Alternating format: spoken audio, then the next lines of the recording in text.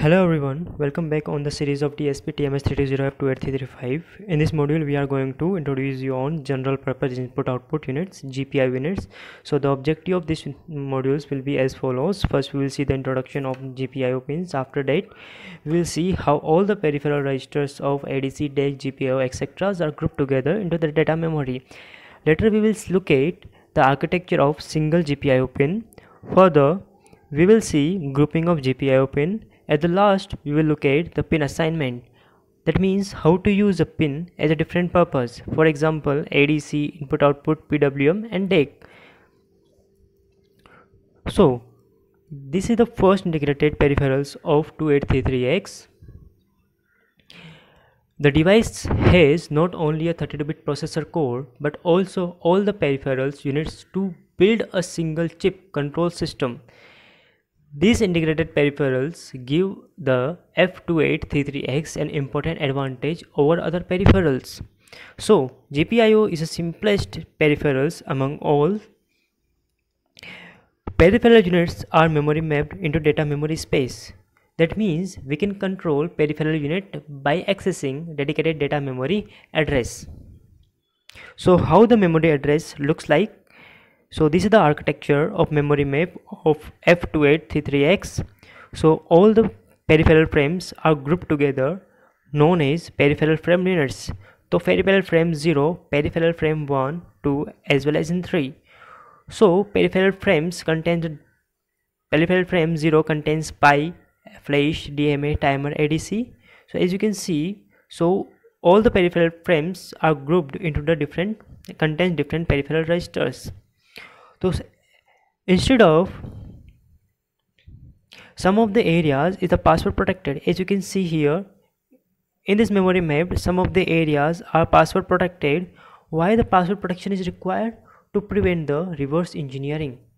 So this is the memory map of F2833X.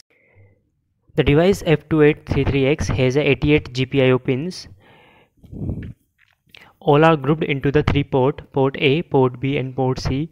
So now the question is, all the 88 GPIO pins are act as a input output pin, or it can be used for the different purpose. So the answer is it can be used as a different purpose. So it can be used as a general purpose input output pins, or it can be connected to a peripheral 1, 2 and 3. So how to connect all as a peripheral a single pin to as a GPIO pins or peripheral 1, peripheral 2 and peripheral 3. So by using the mux control bit registers we can connect the single pin into the different peripherals frame, different purpose. So this is decided by the program how or what purpose you want to use that pin. So the block diagram, as you can see here, this is the block diagram of the single pin of the device. It consists of the several register sets.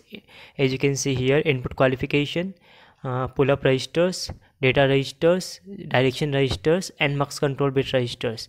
So the input qualification register is used to remove the noise from the signals. The pull up registers is used to keep the values at the high impedance state.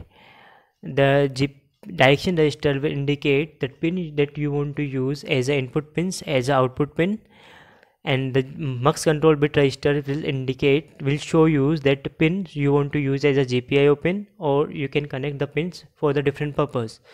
And if you want to read and write from on the registers, so you have to use the data registers. We further divide it into the 3 control sets of registers,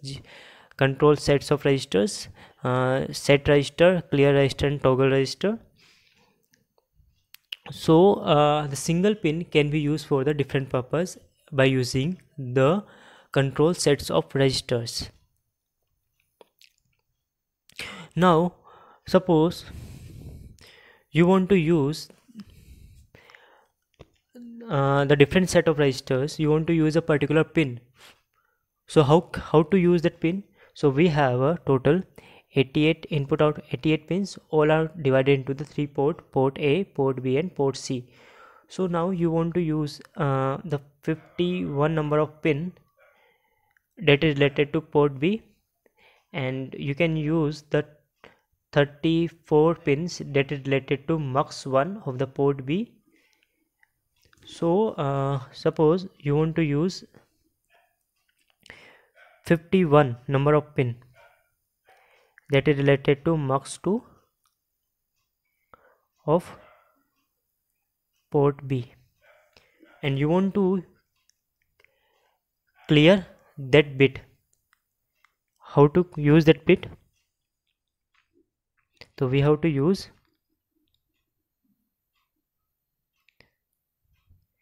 Gpio data register dot bit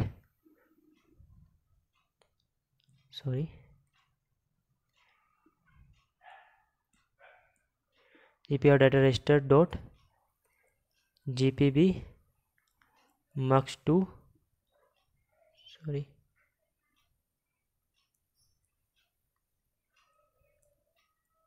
gpb clear dot bit dot Gpio 52 equals to, you want to clear, so you have to use 1.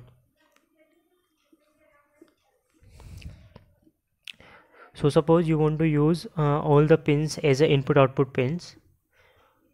So all the pins in the port A or 0 to 15 number of pin you want to use as input output pin. So how will you use that pin? We will use Gpio control registers dot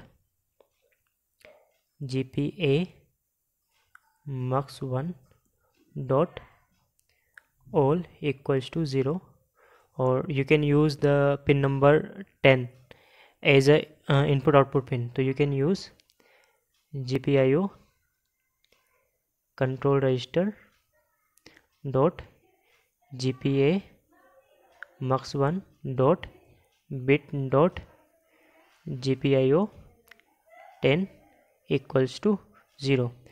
So you can use instead of 0 to 1 to use for the different purpose. To use the 10 number pin as a EPWM pin, you can use 0 instead. You can use 1 instead of 0 to use all the pins as a EPWM pins. So how to select the pin will be act as a Gpio pins. The pin will be act as a EPWM pin. So we will see the table in the next slides. So as you can see here, if we are giving the multiplex registers 0 0, so all the pins will be act as a Gpio pins. If we are giving Gpio mux 1, Gpa mux 1 bit equals to 0 1, so that will be act as a EPWM pin. And if we are giving the Gpa mux 2 as a 0 1, so that can be used for the different purpose. It is as shown here. So all the pins are used for the different purpose. If you are selecting the multiplex register as 0 0, 0 1, 1 0 and 1 1 respectively. So this is the control Gpio set multiplex registers. So like this we can select all the pins as a input output pins. We can select all as a for the different applications. And if you want to use in the programming, or you want to use all the pins as some of the pin as a input output pin, some of the pins as a ADC pin, EPWM pin and DAC pin. So you can select the multiplex registers, and you can clear the register. You can define that you want to use as an input pin, you want to use as output pin, etc. So all the programming we will do in the next lecture, basic programming, and we will see the in the detail about each and every registers used in the Gpio input output registers. So if you have any doubt, you can comment me on the comment sections, and don't forget to like, share and subscribe my channel. Thank you.